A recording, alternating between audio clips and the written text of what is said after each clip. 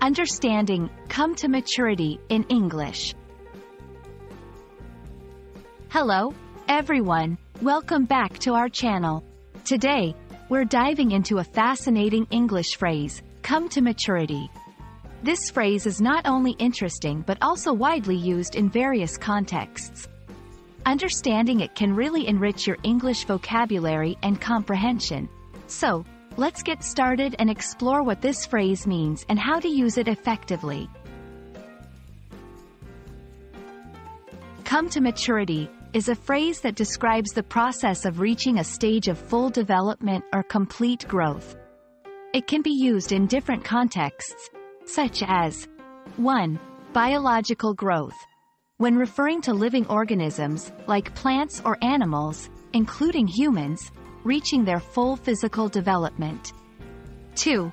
Emotional or intellectual development. Describing a person achieving a state of emotional or intellectual completeness. 3. Financial terms. In finance, it can mean the point at which a financial instrument, like a bond, reaches its full value and stops accruing interest. 1.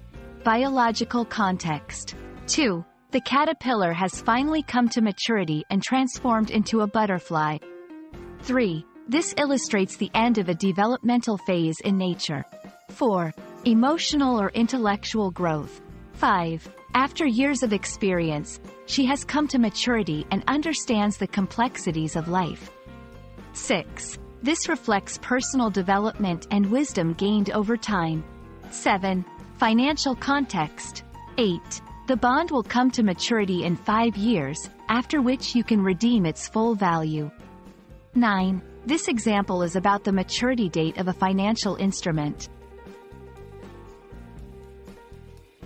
Context matters. Always consider the context to understand and use the phrase correctly. Don't overuse. While it's a great phrase, using it too frequently in the wrong context can lead to confusion. Similar phrases.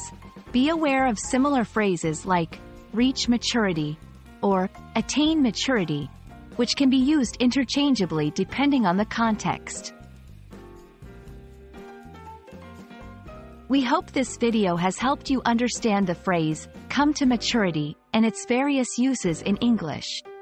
Remember, mastering a language involves understanding such nuanced phrases and their appropriate contexts. Keep practicing, and don't hesitate to use this phrase in your conversations or writings. Until next time, happy learning!